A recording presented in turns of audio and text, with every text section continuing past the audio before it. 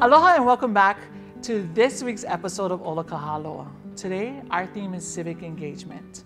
We'll be introducing you to some OHA platforms that have been created for civic engagement and also hear from some of our advocates in the community. And then, stay to the end because we have a special guest from Upcountry Piholo and you don't want to miss it. Alex Silvanus, our digital and print media manager, will share with us kamakako'i.com, our platform for civic engagement. Kamakako'i.com is a cutting-edge tool to shape community. You may ask, how does a website shape community? Well, the answer lies in Kamakako'i's three-part approach to help community get informed, take action, and spread the word. On this issues-based website, you can get informed on a number of important topics affecting the Native Hawaiian community, including ea, aina, vai, iwi kupuna, and even melela hui. You can watch a video or read an article about any of these topics. The video stories are told from the perspectives of those entrenched in the issues.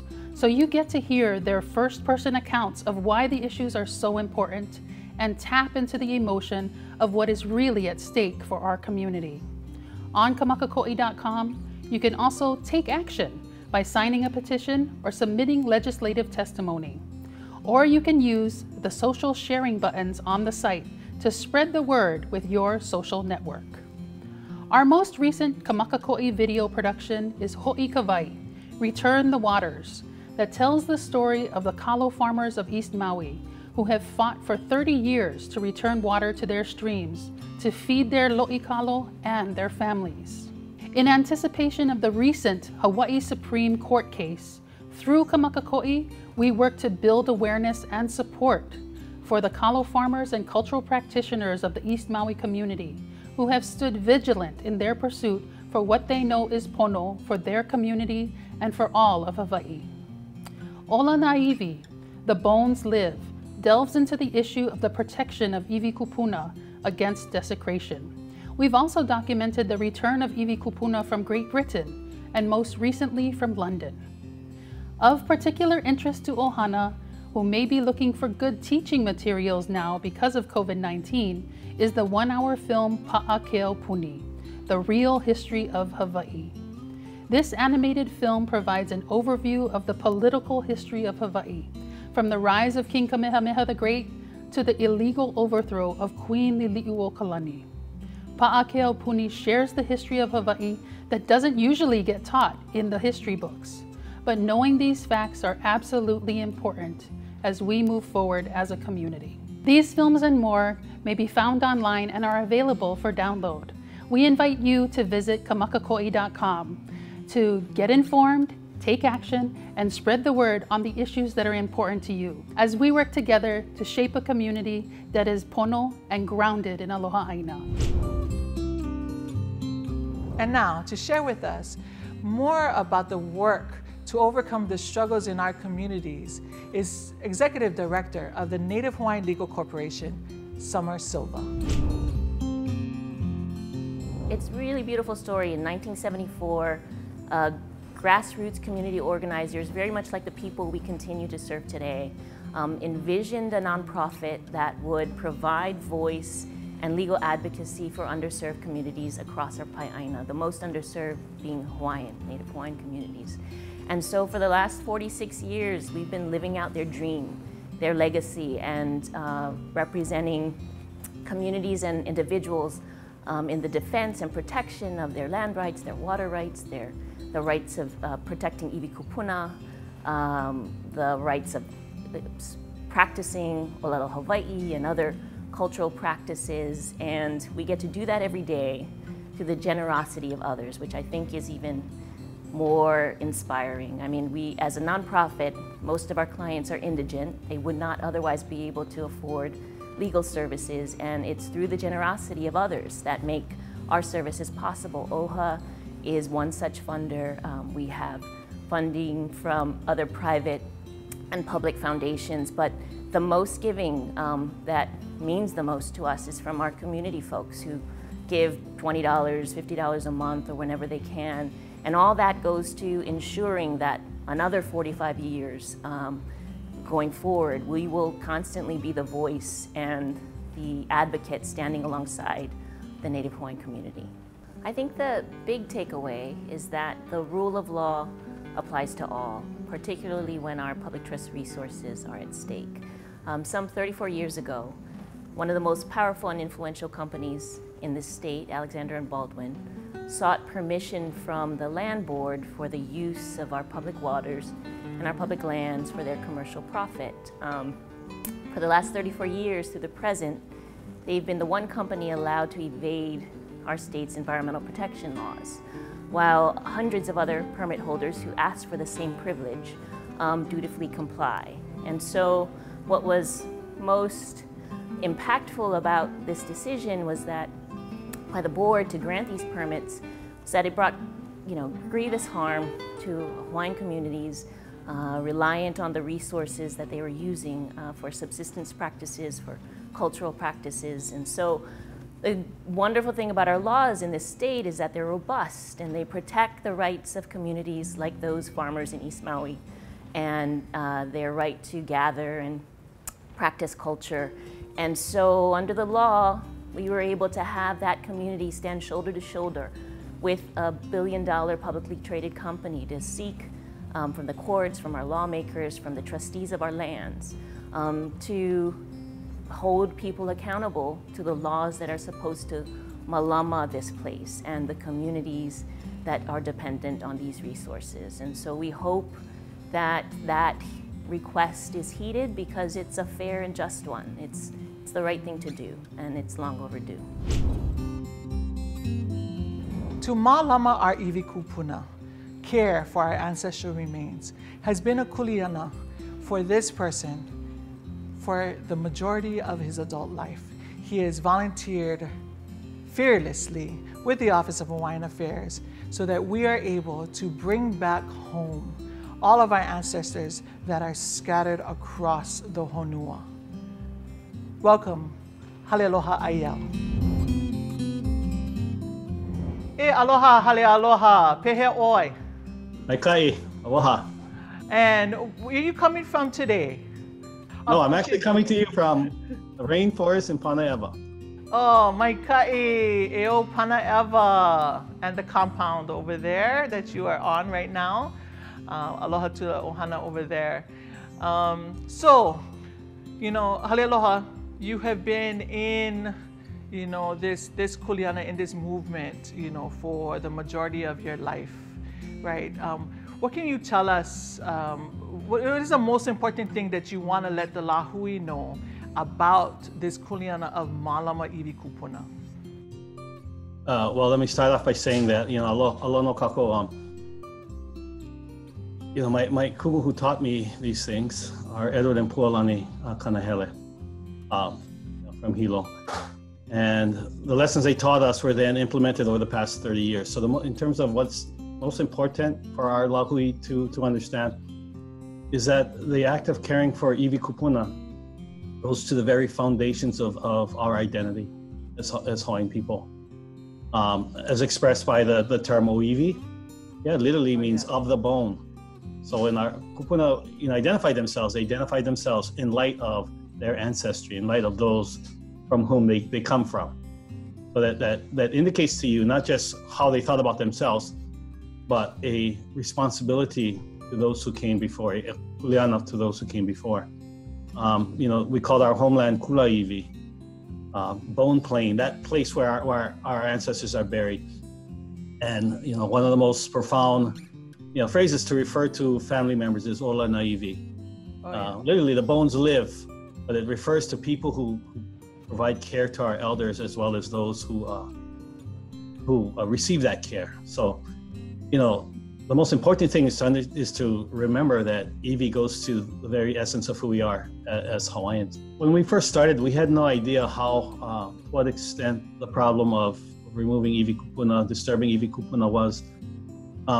We were dealing initially with the Smithsonian Institute, and we just assumed that was the extent of the problem. And it turns out it was just was just really just scratching the surface. And then we started to understand and learn that they were basically spread out all over the world based upon the countries that were in Hawaii in the early days of contact. We're sending ships over and ship captains who were under contract to collect curios, they called them back then. And human skulls was at the top of the list. And so a lot of these ships and crews from these ships raided and ripped off a lot of burial caves, sand dunes that were openly exposed. I mean, we think the sand dune exposure problem is an issue now. It was an issue back then, 150 years ago. And so that made it clear that the kupuna were all over. And so we followed national laws to repatriate and bring back home those iwi kupuna and moipu that are in museums in the U.S.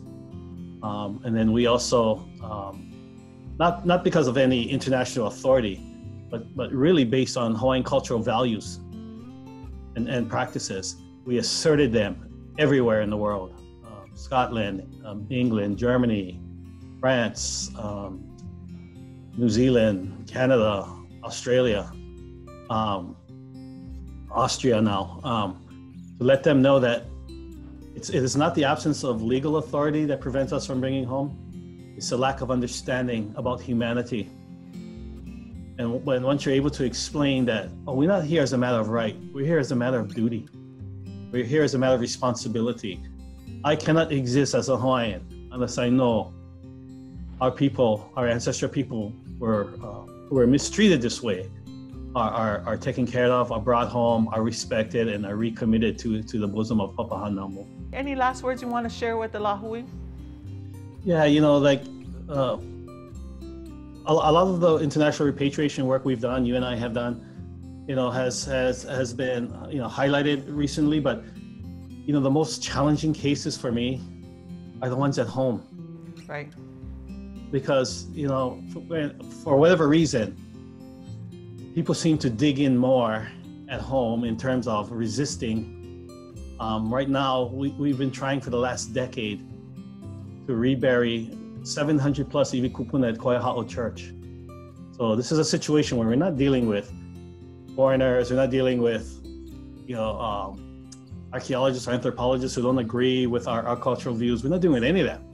We're dealing with fellow Hawaiians who do not believe, or who believe that it's okay to, in mass, disturb iwi kupuna for our development.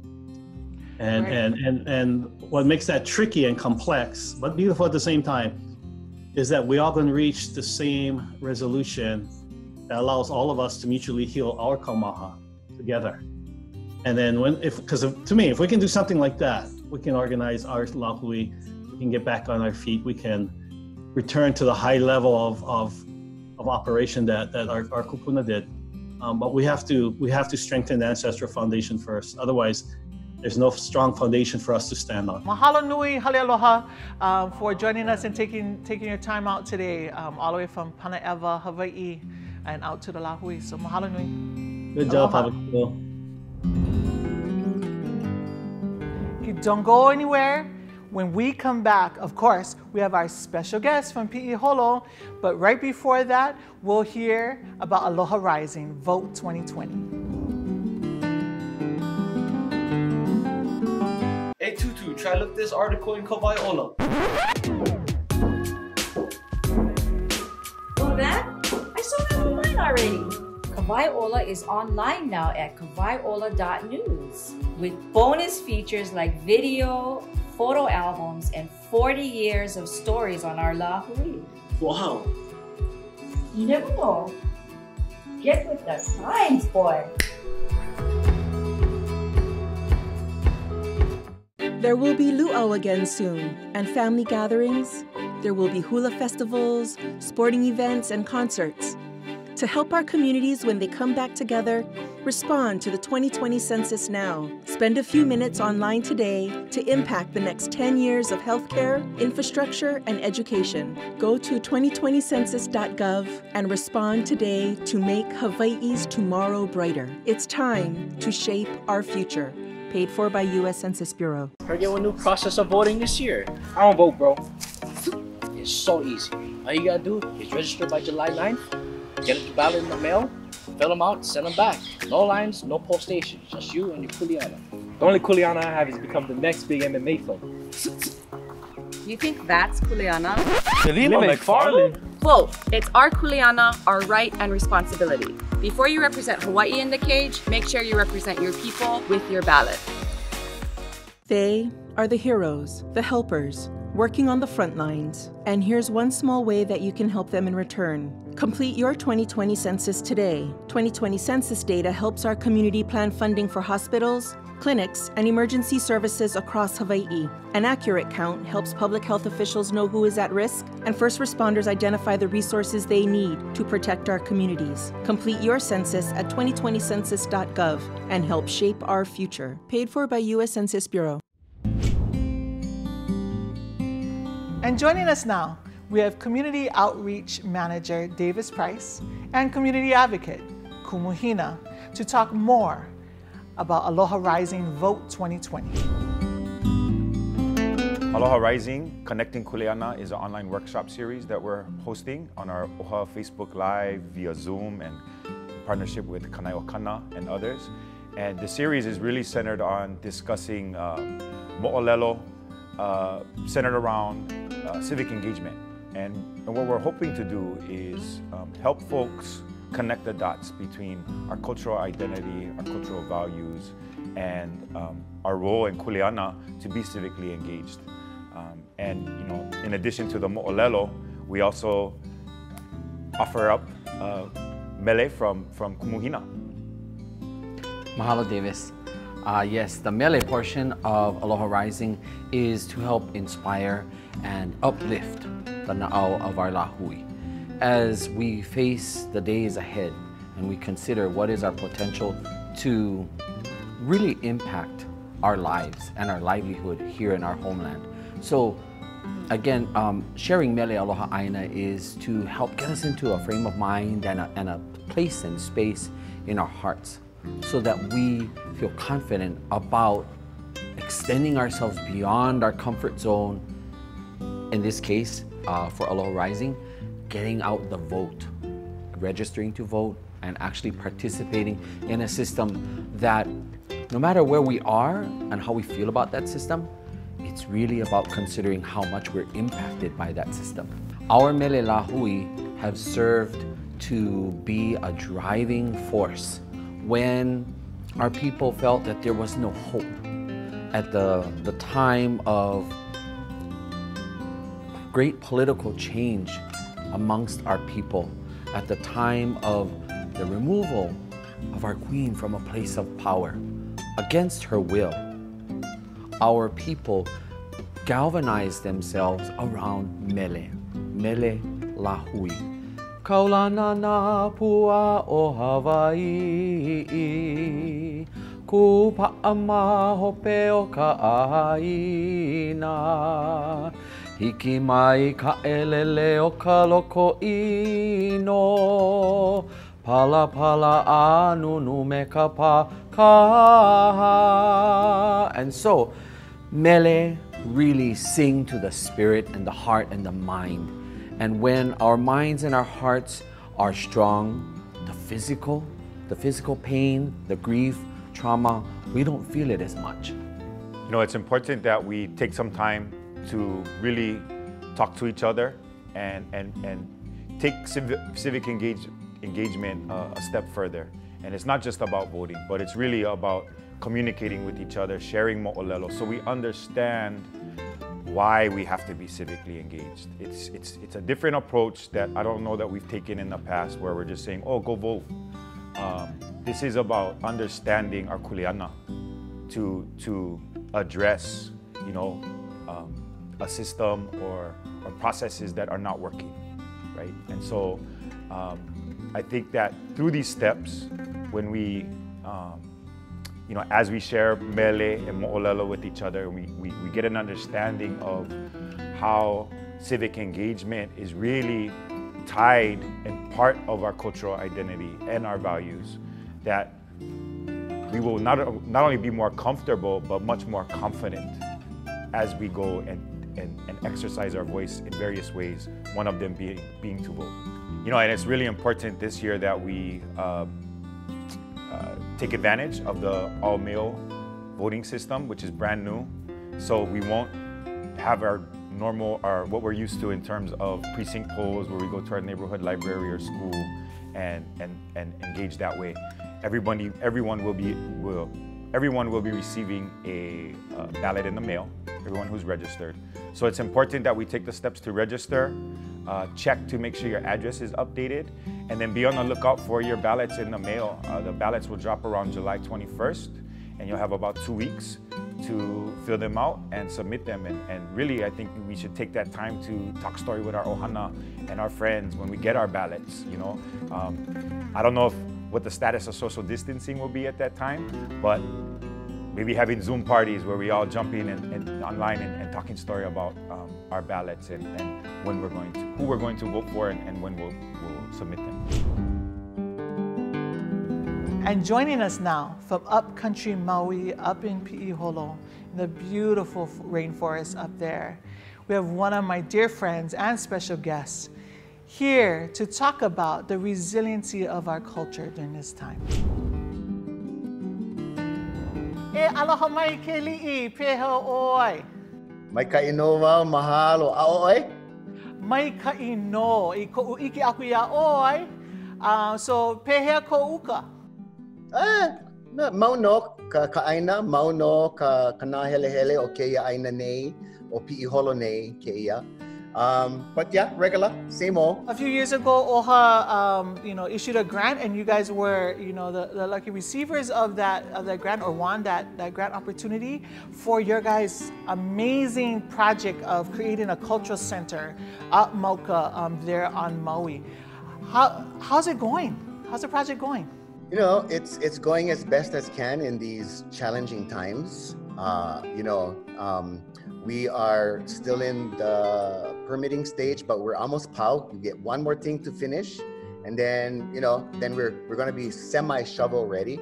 We're going to do it in phases. So this year is one phase, we hope, which is all the floor part, all the cement, moving the aina a little bit and things, and then that'll be the first phase, and then 2 more phases to come up in the next 2 or 3 years. So we're hoping that that's how we can do it. In the meantime, as best as we can in these times, we still have our classes up there. We have our ipu discipline. We're going to be planting on Monday, practicing social distancing, but they have to know their ipu planting chant. It's on a good moon for that. So those kinds of things still occur for us. And mahalo to OHA for setting us on our path of that kind of learning. Ceremonial planting from every kind of plant that you can think of. So, mahalo. So that's an amazing, and that's a great transition, because I want to ask you about that, the resiliency of our hula world during this time. How have you been able to kind of modify it and then still continue on with the different practices that you guys have? Well, I think we're still, every week, we've been doing this for like 7 or 8 weeks already. And so we utilize several different kinds of platforms.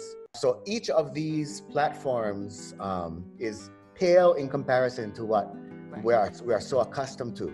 Hālau, the many breaths, it's about the collective, and it's about the Aloha Heialo collective, and getting all of that energy and feeding off of each other.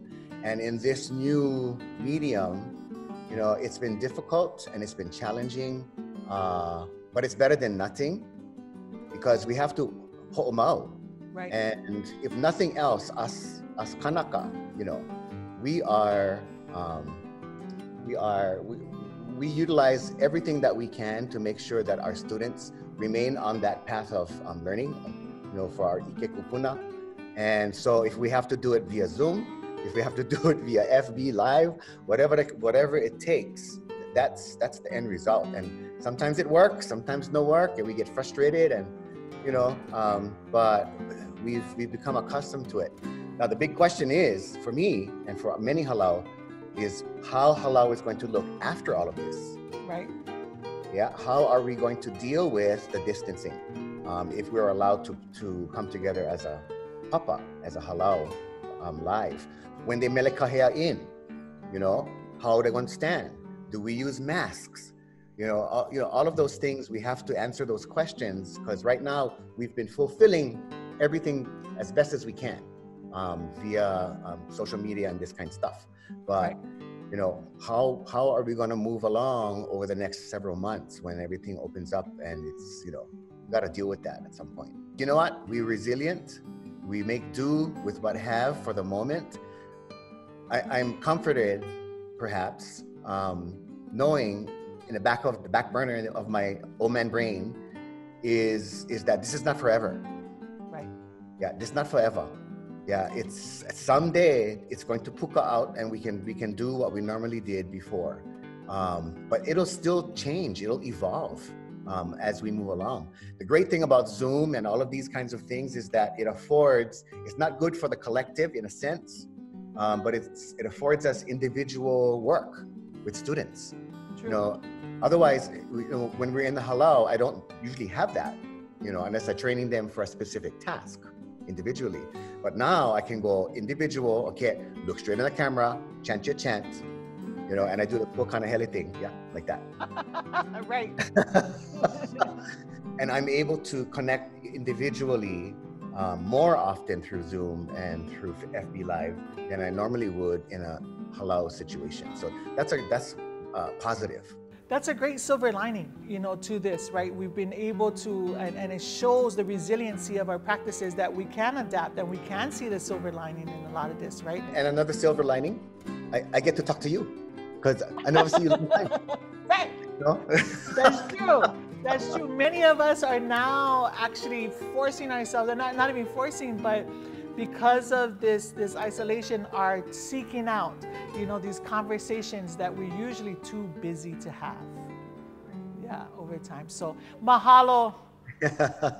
Mahalo nui to you and all the work that you've done and how instrumental you have been into raising and elevating, you know, our lahui through your voice, through your hula, and through many of the activities that you've been a part of during your entire lifetime. Keali'i, I treasure you as a friend, and I mahalo you for being on here to share your mana or share your ike with the lahui today. So aloha to you and the ohana up there in Piholo from us here in Iwi Oahu. Aloha. Mahalo to all of our guests today, and mahalo to all of you. Ikalahu for joining us tonight. Hopefully, you've learned something a little bit more about how you can get civically engaged with the betterment, for the betterment of our communities. Join us on Thursdays at 2 p.m. on Facebook and also on Zoom for Aloha Rising Vote 2020. And we'll see you again next week, Saturday at 6 p.m. here on KGMB.